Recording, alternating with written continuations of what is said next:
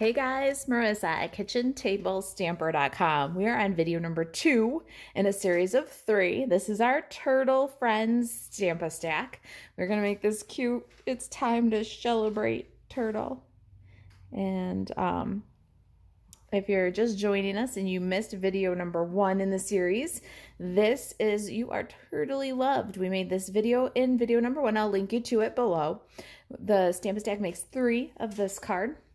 2 of the card we're going to make right now, and 2 of this card, and this is video number 3 in the series. If you have not seen video number 1, I suggest that you go back to it because there is some important information and some steps because we're stamping a stack. There might still be Stamp-A-Stack packets in the Kitchen Table Stamper store, so I reviewed what our packets include in video number 1, so you can check that out there. And if there are still optional class packets, you can go to kitchentablestamper.com/shop, filter in the right hand menu for class packets, and see if there's any of these guys still available. All right, so this is our card today, and we're going to take our card kit from the packet, and that kit includes our soft seafoam card base. It's 8.5 by 5.5, scored at 4 1/4, and it also includes this little bracketed tag. We do the die cutting for all your cardstock pieces for you. We don't do any cutting of your designer series paper, so you get a whole quarter of a package of this beautiful paper Blooms designer series paper, and we're going to add a little mat to our tag. So I did cut a second one of these bracket tags from the designer series paper. The bracket tag is the second largest one. It's from the TaylorMade Tags dies. Let's go ahead and just adhere those two together. I'm gonna use a little multi-purpose liquid glue. And then we're gonna emboss our background with the macrame folder. Now we don't do your stamping or your embossing when in the class packets, so you can do any background that you like. I really loved the macrame with the turtles. I think it kind of is reminiscent of the turtle shell, and maybe that's why I feel like it worked so well. So I'm just gonna pop my card base into the 3D folder, and then we'll crank it through the Stampin' Cut and Emboss machine. For these 3D folders, you'll want to start with number 1, which is your platform.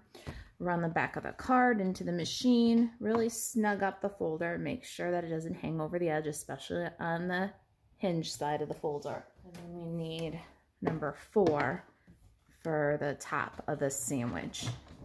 Let's give that a crank. Look at how beautiful that is. Isn't it gorgeous? Well, we've got a nice clean space here. Let's do some stamping. The star of the show is Turtle Friends, and it's a photopolymer stamp set, 17 pieces.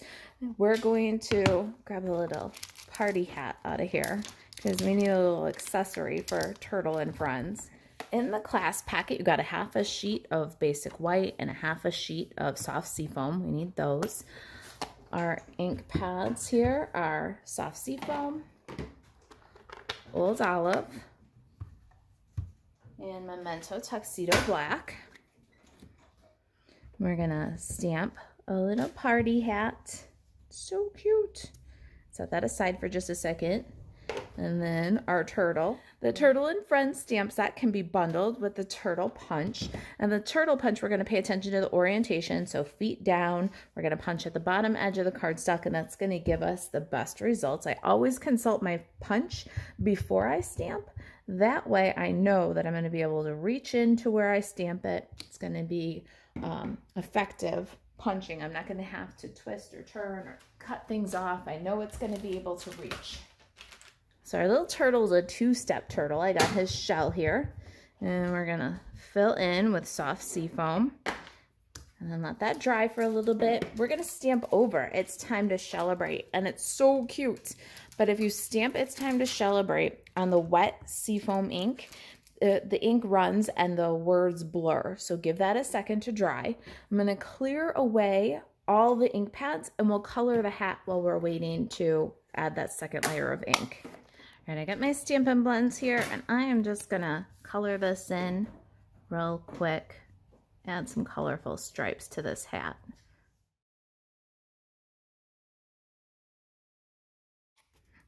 You got to cut this little dude out. Let's do that. I'm going to use my paper snips, and at the bottom, I'm going to cut right on the line as close as I can get so that it looks like the hat's sitting on the turtle's head.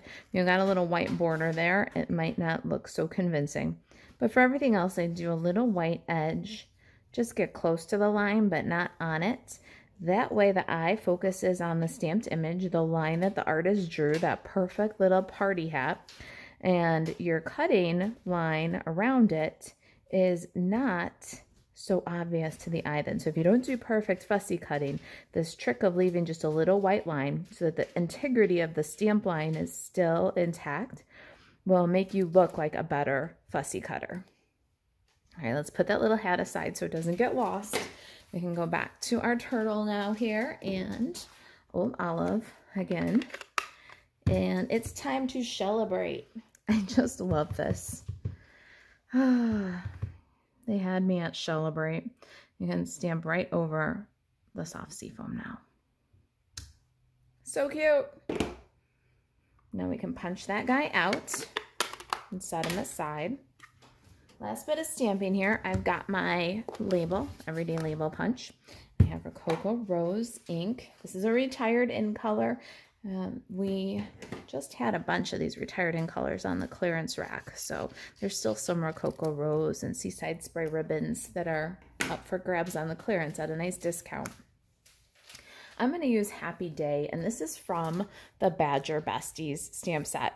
I also did all of these cards with the Badger Besties. I did these on Facebook Live. I will link to them in the below the video and in the blog post in case you're curious about those. So I'm going to grab that Happy Day greeting and we're going to stamp it on our label. This is the Badger Besties stamp set, and Happy Day is right from here. So we're going to ink that up with Rococo Rose. I thought it was a cute little compliment to our time to celebrate greeting. We're going to fit this in as straight as we can get it in the bottom half of our little bracket label here. The bracket label is this Everyday Label Punch just cut in half. Let's bring our card base back in here, that gorgeous macrame, and our designer series paper. One of the things that I do with these Stamp-A-Stacks is I do them based on the Wonder recipes. Wonder recipes are 6x6 one-sheet Wonder cutting diagrams. We cut our paper in the first video. We need pattern A, one of these pieces, and pattern B, one of these pieces for this card. Let's go ahead and adhere them to our card front. I'm going to use multi-purpose liquid glue. And then we're going to add, oh, Happy Day underneath the green. So I kind of do it all at once and get it while it's a little bit where it's possible to reposition a little bit. Here's our cute little background and our secondary greeting. Once everything is to your liking, then you can burnish it down. I'm going to slide this pattern A over just a little bit, show a little bit more of it. And we can burnish the whole thing. I just love that little tab greeting, like a binder tab. So cute. Now our tags are next. We're going to tie them up with some of the ribbon. This is the denim ribbon, and this is coming back if you didn't catch this one before it kind of retired. We're going to just loop through the tag from the front to the back and tie a nice loopy bow. You get a portion of it in the class packet. I believe it's 1/4 of a spool. Okay, there's my loopy bow cut off of the card. Let's fix the angle on this side, and we can go ahead and glue that one down too. I'm going to glue that kind of where the papers meet. Now let's get our turtle and party hat, and we'll pop those on with some mini dimensionals. All right, everybody's sticky. Let's add our little celebrate turtle here. We want to make sure that his hat is well below the bow. We don't want the bow to cover it. It's too cute, and we just fussy cut it after all. And I got those guys on there. Time to embellish with some of these beautiful pierced blooms. Now you can embellish with any flower set you have if you've got the kit, the paper, is in the kit. You got chunks of petal pink and old olive, seaside spray, rococo rose, night of navy. What I did, and I demonstrated in the first video, is I took all the Pierce Blooms flowers and ran them through at one time with the leaves, and then just rotated through each of the colors using the smaller blooms and the leaves from the In Bloom or the Pierce Bloom dies. This is the rest of that gorgeous set. This is definitely our supporting actor in this play. Look at all those gorgeous leaves, flowers, labels, bows. But I went ahead and did that at the beginning of my Stampa stack. I demonstrated it in the last video. After I did all the colors, just ran a bunch of them, I sorted them into these little embellishment containers from Stampin' Up. This is how a lot of the embellishments come. We're just gonna pick and choose from our cut blooms and make some flowers.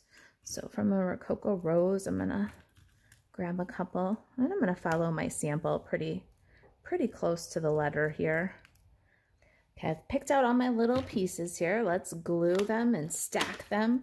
But before I do that, let's put the cap back on all these little containers so that I don't spill them and make a disaster. So we've got three flowers that need some layers.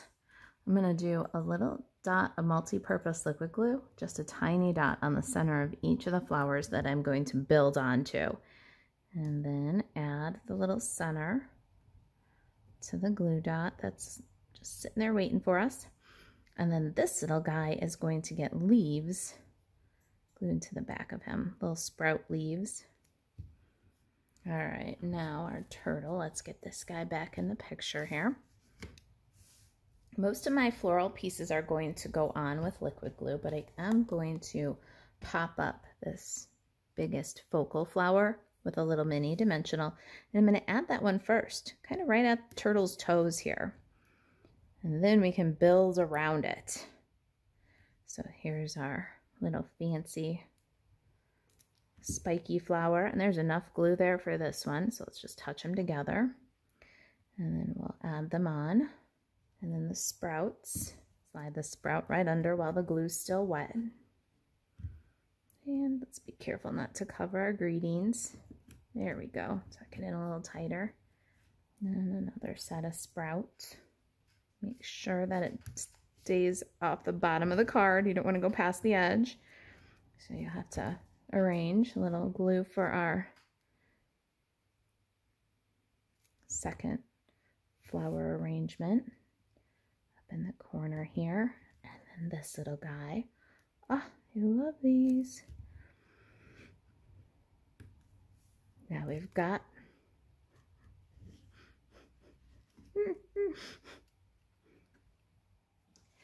these beautiful opal rounds. Let's add a little flower center and a little sparkle. So I'm going to do one of these big rounds right on this guy, and then a small one over here. One more small one up on this flower, and there is, it's time to celebrate. Happy day. All right, you guys, if you've got any questions about the Stampa stack, this project, you can email Marisa at kitchentablestamper.com. For the Turtle Friends Stampa stack, you can check the Kitchen Table Stamper store. That's kitchentablestamper.com/shop. I'll link you to video number 1, and I'll see you next time in video number 3. Thanks for watching.